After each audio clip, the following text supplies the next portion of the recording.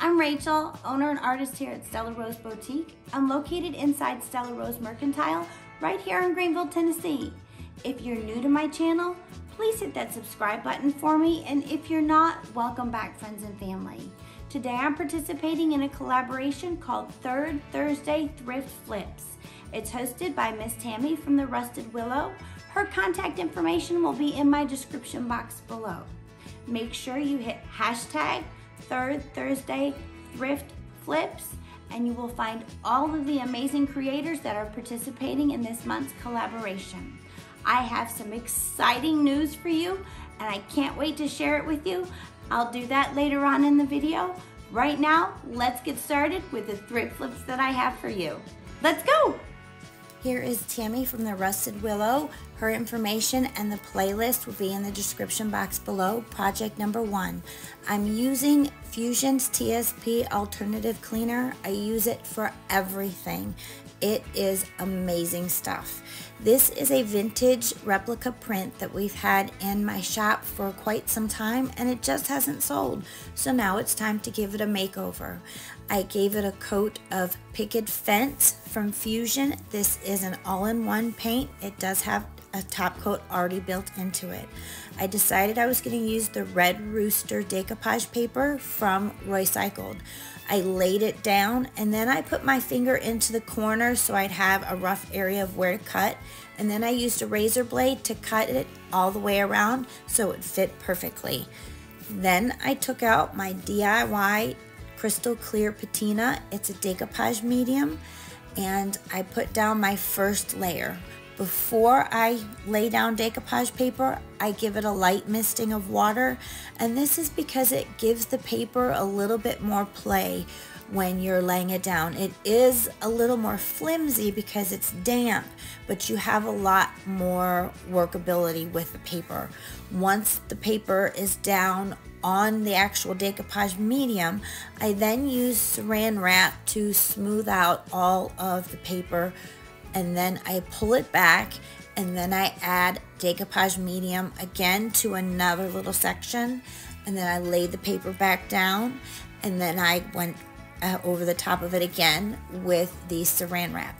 I do this until I get to the very end and all of the paper has been laid down. Now I'm going to dry brush this piece. My absolute number 1 brush to use for dry brushing is my Short 50 from Klingon, and I love using the Cottage Colors collection all-in-one paint to dry brush with from DIY. I am using the white linen color, and you see me dipping it in the can, dabbing off all the excess before I dry brush. I did both the frame and some of the actual decoupage paper this time. Once everything was completely dried, I made sure that there were no bubbles in the paper. If there are any bubbles when I decoupage, I take a syringe and draw back some of our decoupage medium, and I make a little hole and I inject the medium into the hole, and as I withdraw the needle, I pull back down on the paper so it'll lay back flat again. That didn't happen in this instance, but I wanted to share with you what I do when that does happen. I am now sealing this paper up with the DIY's Big Top, which is my go-to to seal all of my decoupage papers. Let me know in the comments if you guys have ever had something that you thrifted, it didn't sell, and you took it down and redid it. I'd love to know what you did. And if you're enjoying this, please hit that subscribe button. It really helps my channel out. All of these products that I've used in this flip here are available on my website at stellarosemercantile.co. We are on to project number 2. I have a tray that I got for $3 at a garage sale, and we're gonna make this over. I'm using my Dainty Flourishes mold from Iron Orchid Designs, and I dusted it with a little bit of cornstarch, and then I took some air dry clay from IOD and I rolled it out long like a little snake because this is a longer piece. And then you see me here pushing the clay out the top using our really easy micro rim edge. It makes it super easy. Then I just flipped the mold over and peeled out the design. And then I got out my Titebond Quick and Thick. This is my go-to glue for adhering molds down. I absolutely love it. And then I added in the center of each side the little scroll pattern that I had made with the molds.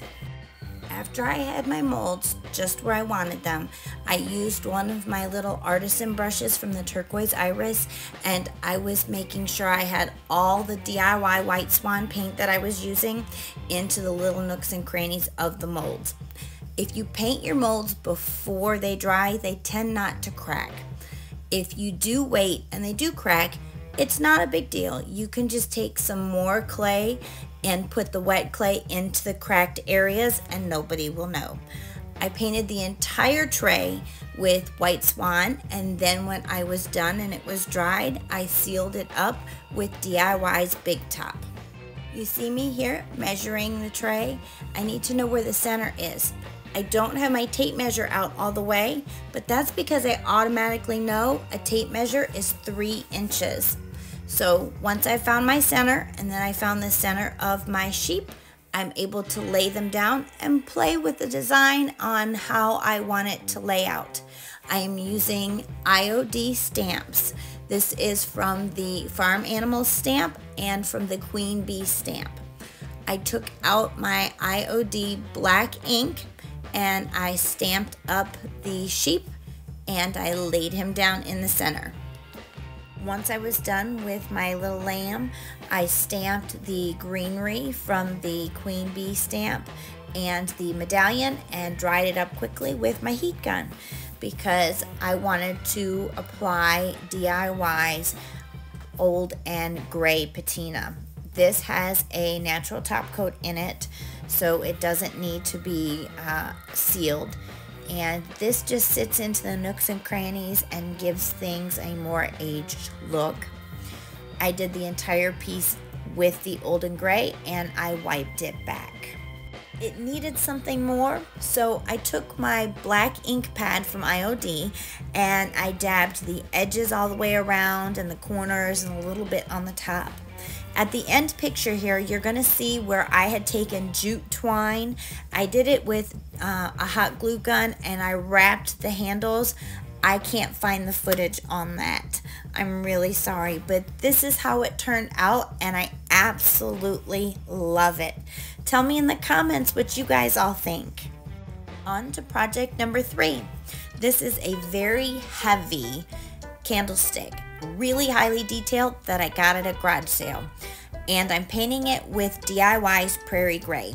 You guys have seen me paint a lot of times, so I didn't record the whole thing.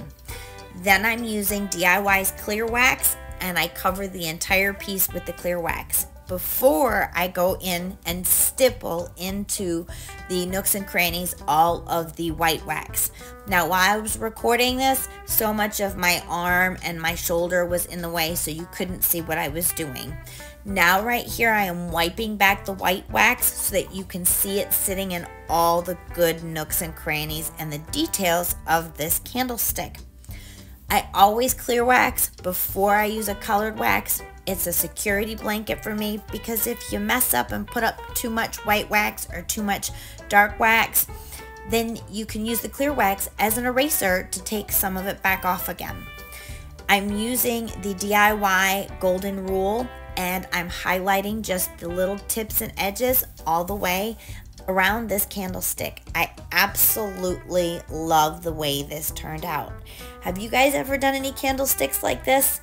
Let me know in the comments. And if you like what you're seeing, please hit that subscribe button. Project number 4. I'm using my TSP Alternative Cleaner from Fusion. As I tell you all the time, I love this stuff. I am cleaning this adorable little hen and her chicks that I picked up at a garage sale for $1. And I'm putting some DIY Prairie Gray paint in a cup and I'm adding salt wash to it, so I'm going to add some texture to the hen. You'll see here I'm going to freeze it so you can see about how thick, there you go, that I make the salt wash mixture. Before adding the texture medium to her, I decided I wanted to give her a complete coat of Prairie Gray from DIY, and then I wanted to dry it. I didn't have my heat gun here at the house. It was up at the shop, so I just used my hair dryer. That worked just fine. Once that was all good and dry, I started stippling at the bottom with my JRV stencil brushes. I used the 3/8 and then I went to a 1/2 inch and then the 1 inch.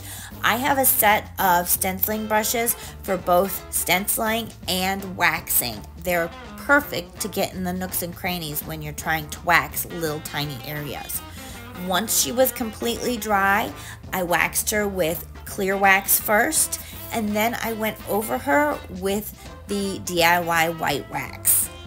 With the white wax, I did it in sections and I wiped it back so it didn't set in there too much. This has a very fine texture that I added to this adorable hen and her chicks. All of the paint and products used in today's thrift flips you can find on my website at stellarosemercantile.co or in my shop at 524 Justice Drive in Greeneville, Tennessee. I have two super exciting announcements. The first one, I have been approved to sell over on the Whatnot platform. If you download the app and look up Stella Rose Boutique, hit follow and come see what I've got, guys. And my second announcement is we now have the Surf Prep sanding system in-house, and I have some amazing furniture flips coming up. So make sure you hit subscribe so you won't miss any of those videos. Thank you so much for watching. Bye!